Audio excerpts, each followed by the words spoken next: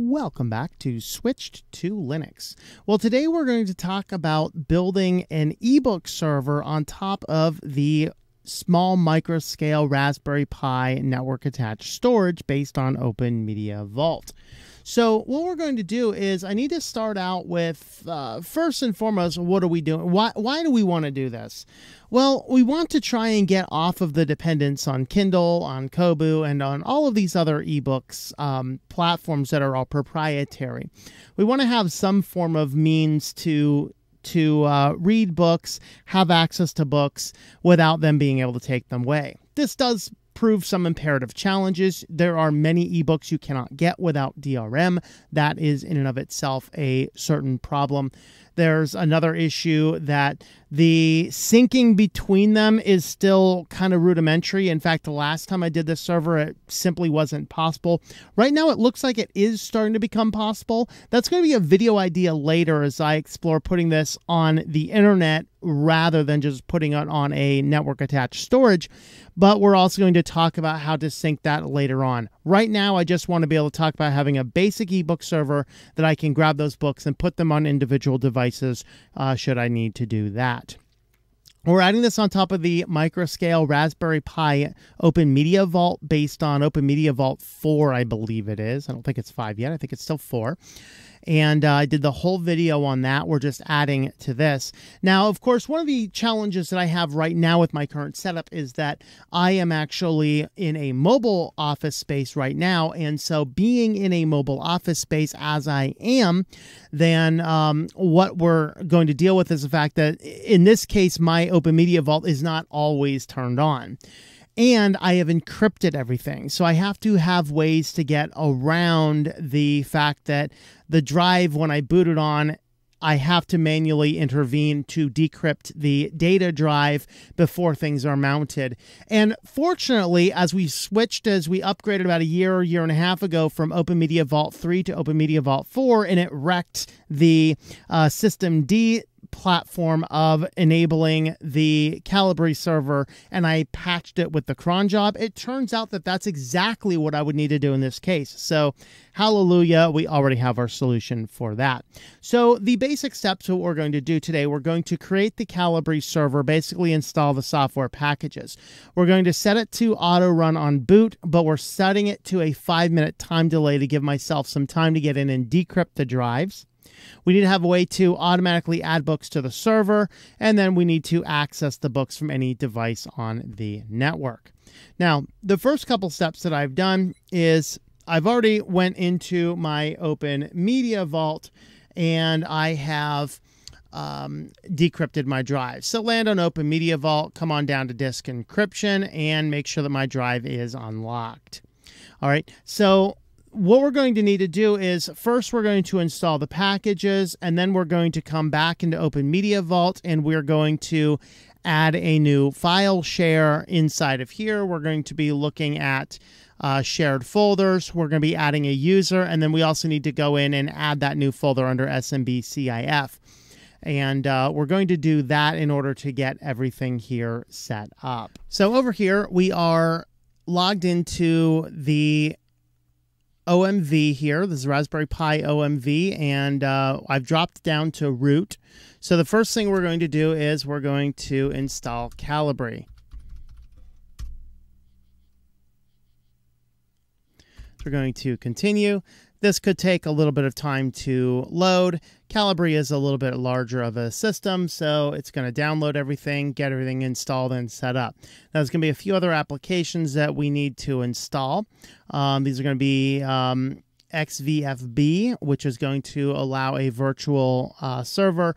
We need xauth, which I believe that one is needed to run the Calibre database systems. It does need imagemagick. Imagemagick is going to be installed on most of your systems already, but just in case, we're going to go ahead and add that one as well. All right, so Calibre should be installed. So the next thing we're going to do is we're going to install xvfb, xauth, and imagemagick, which imagemagick is probably already installed, but let's go ahead and do that anyway. just in case it's not there. So it looks like a few of them. Imagemagick is already installed. Xauth is already installed. That's actually the one that was not installed for me before. And the other one, xvfb, that one does need to be installed. So there's no problem trying to install something that's already there. Let's go ahead and do that. All right, so then the next thing we need to do is we need to create a library. And what we're going to do first is I want to make sure that I have my Open Media Vault shares set up. So we're going to head on over here. And if we head on down and look at what we have here, we need to look at our shared folders. Here's all the different shared folders I have. We're going to add a new folder. I'm going to call this folder calibre. I'm going to use lowercase because that's what I'm using throughout everything here. And then we're going to select a device. That's going to be this guy here, which is our only path there. And then here is our path. And then our administrator can read, write, etc. We're going to go ahead and create that. Now we have to hit apply in Open Media Vault to go ahead and change these guys here. And then the next thing we want to do is we want to create a new user. So we're going to come over to new user. And you can see here I just have the admin, which is the one that I use for pretty much accessing everything. But we're going to go ahead and add a new one. And what this guy is going to be called is calibre again. I'm going to give it a password, which I have over here. And then over here, we're going to save this guy here. And this adds a new guy over here. We're going to hit our apply.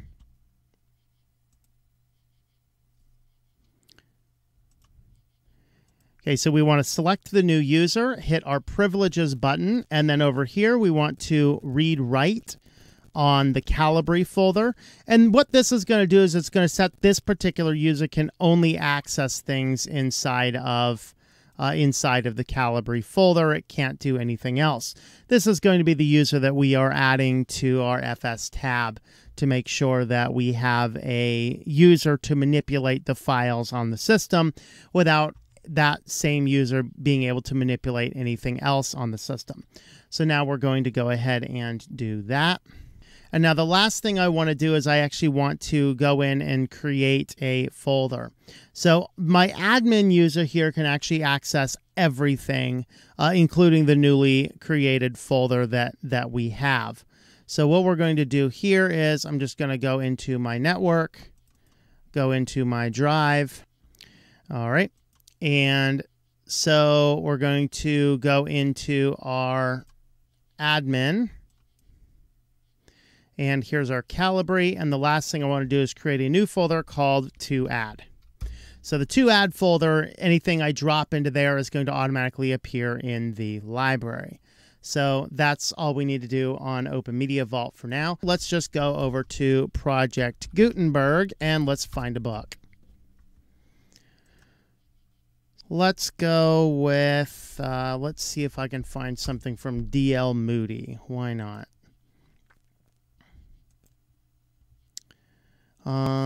Thoughts for Quiet Hour. That sounds good enough. Let's go with, we'll just grab the EPUB with no images. We're going to save the file. That should drop itself into my downloads folder.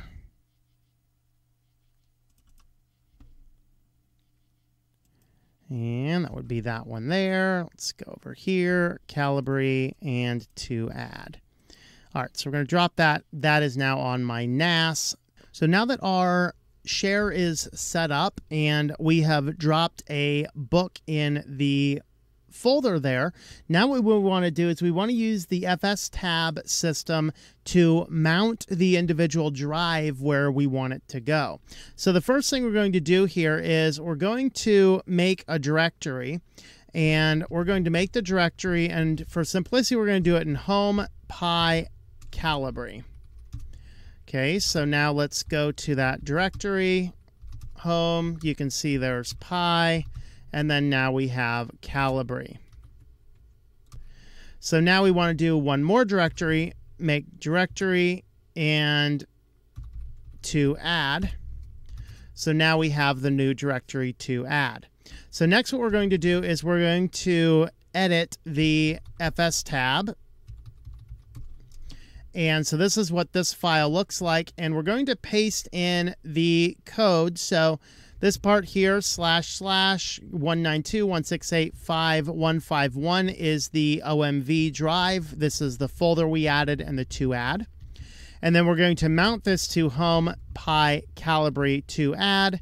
We're going to give it our username and our password. Okay, so we're going to write that. And then we can remount everything at any given time with mount-a-t-cifs. And now if I go into my to add, now we'll see that my EPUB is there. So with that done, now what we're going to want to do is we want to run the command to add the book into our server. So we're going to run xvfb-run calibre db. We're going to add whatever's in home pi calibre to add. And then we're going to add this to the library. And it should actually... I'm not sure if this should be library path. I think this should be -- with library.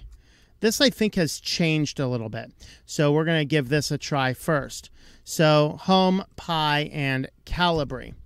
So hopefully this will work.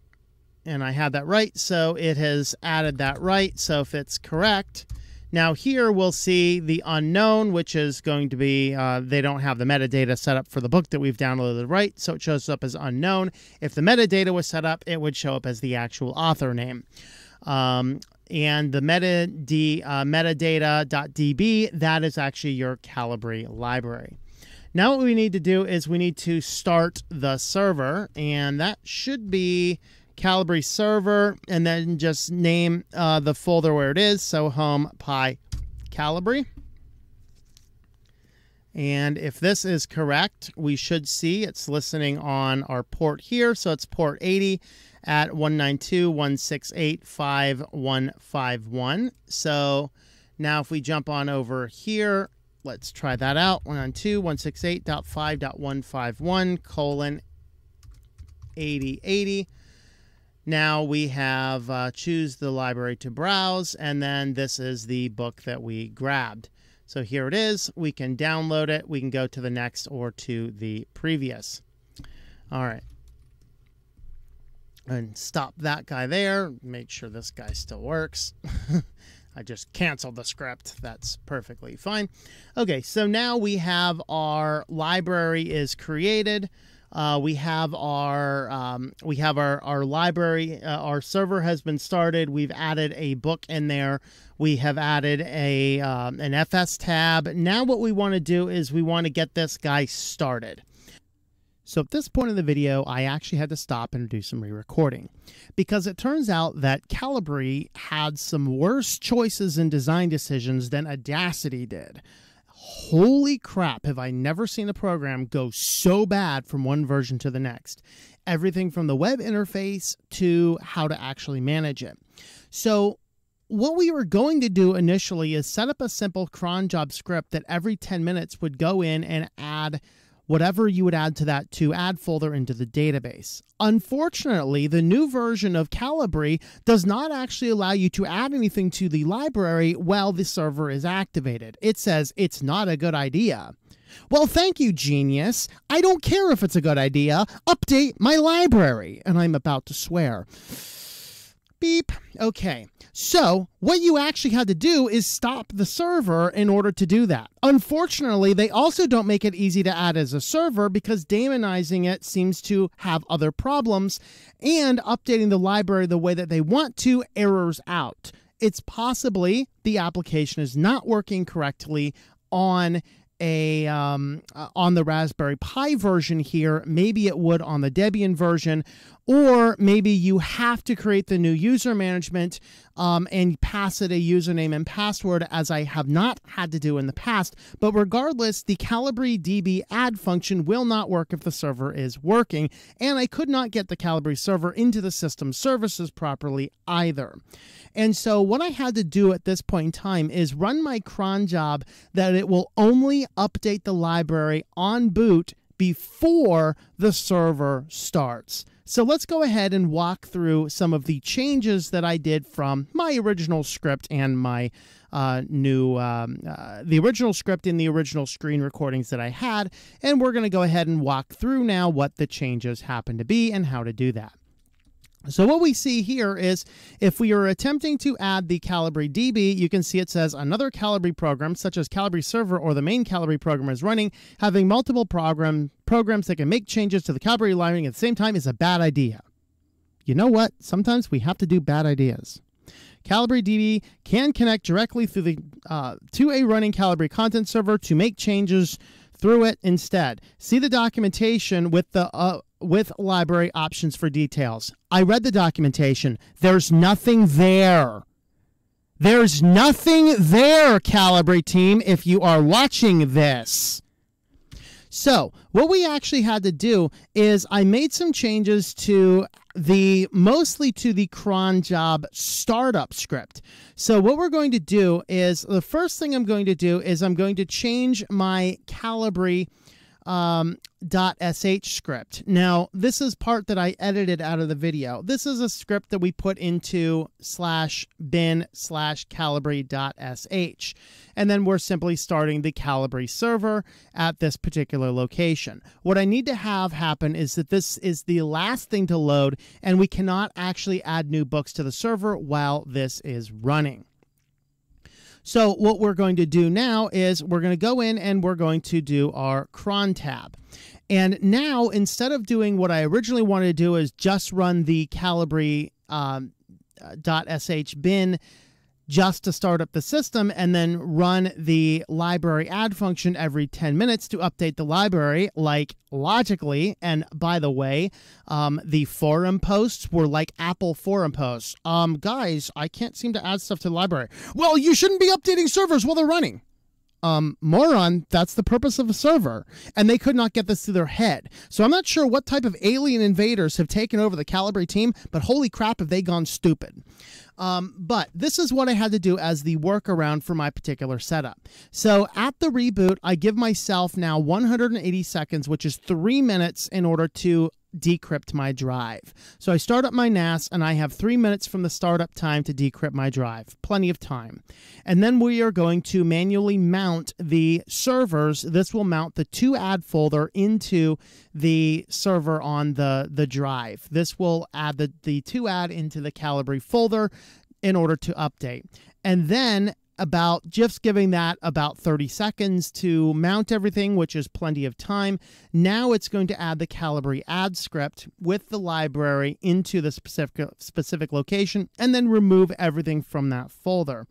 In other words, it's only going to add things on a server reboot. So if I'm throwing books into my server and I want to get those books, I'm going to have to throw the books in a server, reboot the system, and then go ahead and get them added. Thank you, guys. You guys are swell peaches.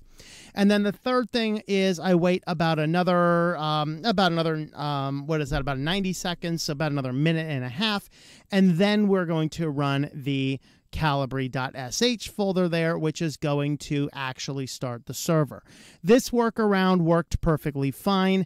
And in my particular case, it doesn't really have a problem with me getting in here and making the changes to the server just once on reboot, since I reboot my system all the time.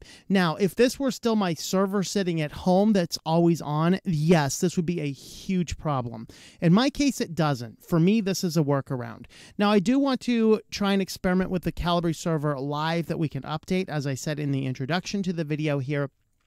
And I will look to fixing this on that case. But in the event that's not you and you just need a quick workaround, this is the workaround that worked for me. So this is now my cron job. And then on a system reboot, I went ahead and found out that everything here worked fine. So there we have it, guys. The Calibre team completely screwed up the UI, it completely screwed up the server, and even made it that you cannot update the server while it's running. And I couldn't add it to a system service very easily. What my original goal was is run that 10-minute cron job, shut down the server, update the library, reboot the server, but I couldn't find a way to do that because the Calibre server command does not actually have an option in there to shut the server down. Oh boy. But anyway, I digress. Oh well, it's still better than using Kindle and Kobo, but I've never seen a program diverge so poorly in the past. So there we have it. So we've walked through everything. Now we've already done creating the whole Open Media Vault in a prior video. This is excellent. I ran this for several months as an always-on system. It worked flawlessly. I ran it with a larger computer before that, but I wanted to scale my power down because, yeah, I'm living in a mobile space now and I have to watch my power consumption. Okay, but now we've added an ebook server on top of this. We've waited until 5 minutes into it. It's going to boot the server on. We're going to add a bunch of books into that. And really, that's what our process is going to look like. So now all I need to do is jump in here, add all my different books in here, and then it will populate itself up. And then any device that I want these books on, I can just go right on into the ebook server and go ahead and download those books. So there we have it. Let me know how helpful this was to you. And if there's any questions about it, leave those in the comments, and I will try and get to those comments as soon as I can. So thank you for watching, and I hope that you enjoy switching to Linux. Thank you for watching this video from Switched to Linux. This channel would not be possible without the backing of the program supporters scrolling on the screen now. You can be a supporter at Patreon at patreon.com/TOMM or at thinklifemedia.com. I also want to thank the open source community who creates such excellent software that makes producing this show possible. Please remember to support your software communities. Thank you, and I hope that you enjoy switching to Linux.